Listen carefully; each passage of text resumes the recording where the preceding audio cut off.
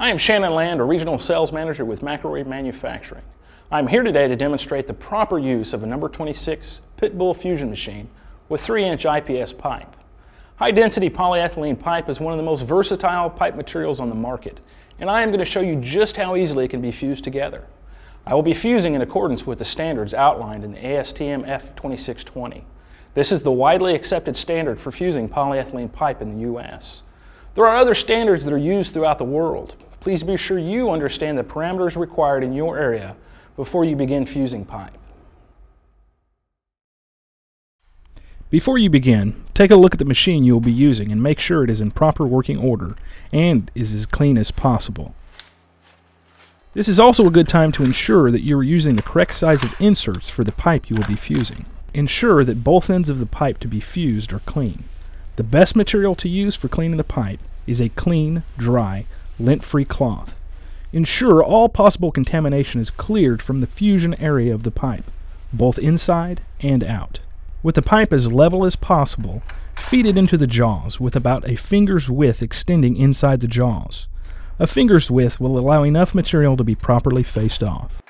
Once the pipe is set into position, use the clamp knobs to tighten the jaw around the pipe. There is no need to use a wrench, just snug it up using your hands. The applied pressure is meant to hold the pipe securely with the aid of the serrated inserts. Now place the facer correctly into the machine, placing the guide rod brackets over the guide rods. Ensure that the latch is locked into place and begin the facing procedure. Ensure the pipe ends are not making contact with the facer. Turn the facer on and bring the pipe ends against the facer with minimal pressure. Apply only enough pressure to allow the blades to shave ribbons of material from the pipe. If the facer begins to struggle, apply less force.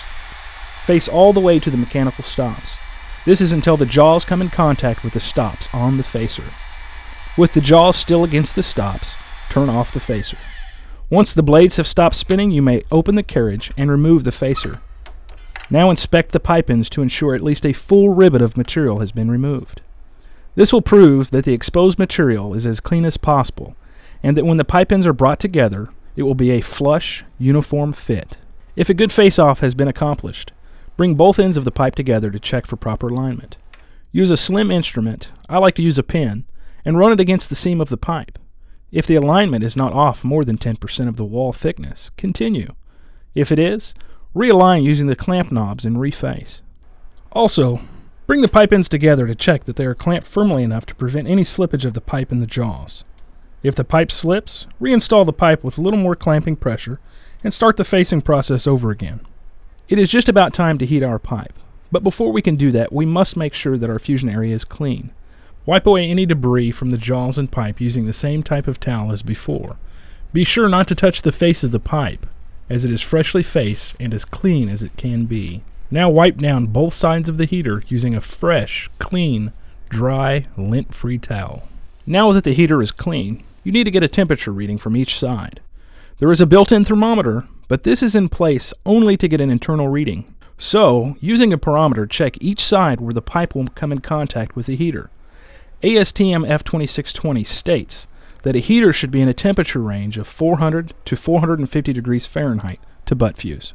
With the heater at proper temperature, place it in the carriage using the guide rod brackets with the stripper bar over the jaws.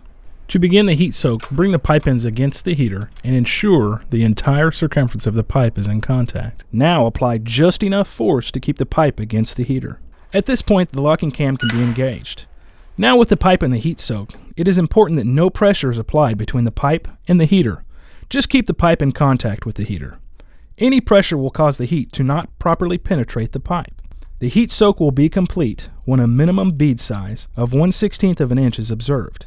This is the minimum bead size as specified in ASTM F2620. Please refer to this publication for other pipe sizes.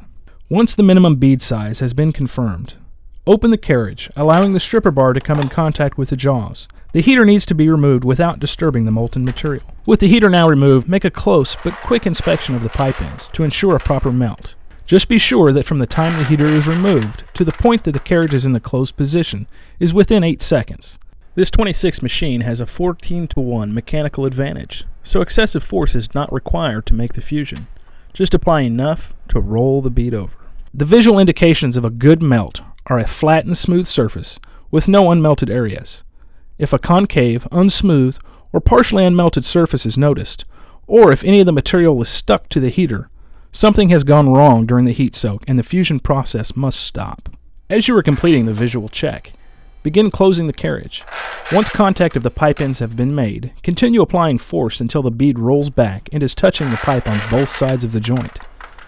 Continue to apply manual pressure on the handle for 10 to 15 seconds before engaging the cam lock and releasing the handle.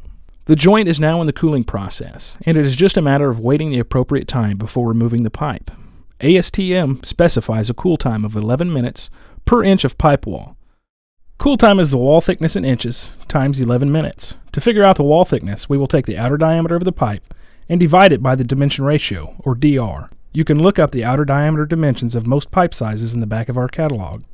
Our pipe is 3-inch IPS DR 13.5, which is an outer diameter of 3.5 inches. So we will take 3.5 inches and divide it by 13.5, which gives us a wall thickness of 0.26 inches.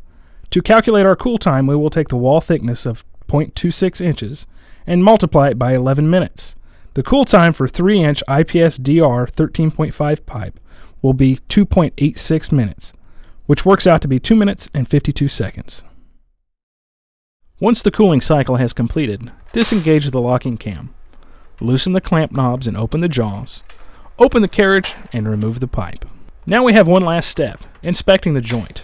A good joint will have a good double rollback bead with a uniform appearance on each side, and the bead will have rolled back touching the pipe. Check for any debris or pitting in the joint. If all is well, move on to the next joint. A thorough visual inspection of the fusion will catch many of the potential problems. Here is what we are looking for. This fusion is unacceptable as the bead is not uniform around the circumference of the pipe. This fusion does not have a complete double rollback bead. This bead has contamination in it. This fusion is obviously not straight. This means that the pipe ends were not aligned correctly. So as you can see, the fusion process is pretty easy and goes quickly. A proper fusion joint will be as strong or stronger than the pipe itself. It is key that you follow the steps outlined in this video to ensure your fusion is made to standard.